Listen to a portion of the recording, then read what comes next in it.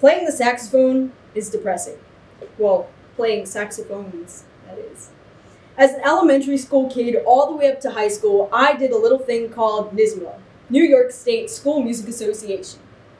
Now, every year, NYSSMA holds music evaluations, and if you do a good job, you get into an all-county band, with everyone from your county that auditioned. Now, while this may seem like a marvelous chance to show your stuff, the grueling practice that came along with it diminished my self-confidence and abilities.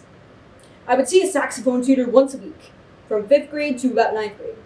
I would sit in the basement, and he would bring out a 7-page level 6 sonata, which was the highest level of music for NYSSMA. Then, for months on end, I would go home to my tutor, practice every day, sight read, work on my 15 scales, sleep, and repeat. It was daunting.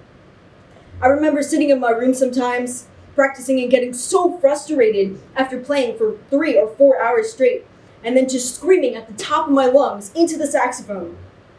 Most times, playing for so long would give me headaches. I would lose circulation in my arms, my back was screwed up, and my hands and clothes were soaking wet from the amount of spit that came out of my saxophone that the sax could no longer hold. I've always been hard on myself, ask anyone, so even though I would cry and scream, I would get a 98 or 99 on every evaluation.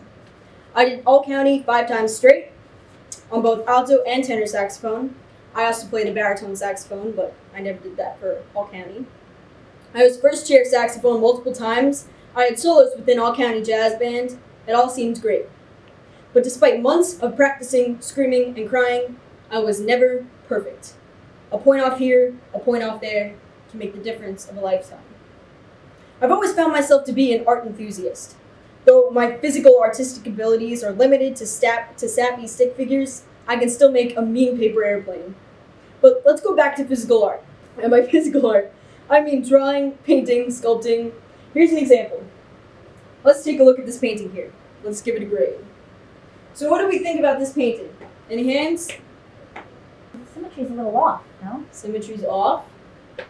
Okay. His face isn't straight. Face isn't straight. Maybe it's not proportionate. Mm-hmm. I could agree. So what did we just do? We just graded art. Does anyone see the juxtaposition here? Now, by what standards did we compare it to? How can we truly and fairly define art? The artist may have thought that this was a perfect picture, 100 in their mind. But in our eyes, it wasn't perfection. What constitutes perfection? An ideology so often discussed that it is seemingly impossible. How can art be 100 or music be 100? We can give a kid 100 for applying a mathematical formula to find Bob's financial growth when putting his cash into a bank that compounds his interest continuously. But isn't art supposed to be unique and beautiful and perfectly imperfect in the eyes and ears of the artist? We live in a society today that tries to box expressive freedom. We grade art, we say, no, you can't wear this, no, you can't wear that. We tell our kids that they can only color within the lines, and yet when a little Crayola strays off to the side, is the picture no longer beautiful? We grade music. A kid is doing NYSSMA, or some kind of musical evaluation, and a note is off. The instrument squeaks, the rhythm gets off. By this standard, is the song no longer music? Then the kid cries. We have just moderated his expressive freedom because we told him that his art was wrong. Music is not meant to solely exist as black dots on a page. Music is different for every person, and the way that each person expresses their art is not to be graded. Grading merely makes a child robotic, makes a child self-critical, and makes him or her judge every note or every drop of paint by society's standards. We are told that this is the answer, not that. Today's young adult students are always under the burdening pressure of following the status quo, adhering to formulas, and proceeding with caution into the ways in which we express ourselves. Our worst enemies are the numbers on the pages, the grades, the scores, the ranks. And when one does not follow that formula correctly, failure ensues. This striking metaphor follows suit in academics, fashion, college admissions, you name it. We are told to look a certain way. Do not show shoulders, shorts must roll past your thumbs when your arms are at your sides. And by this, Society moderates the expressive rights of today's adolescents. Being pulled out of class to be scolded by higher-ups for shorts being too short or for shoulders showing then decreases one's opportunity to education due to one's attempt at expressive freedom. We live in a society where leading astray from the norm is punished, and in the world of formulas, creativity is revolutionary.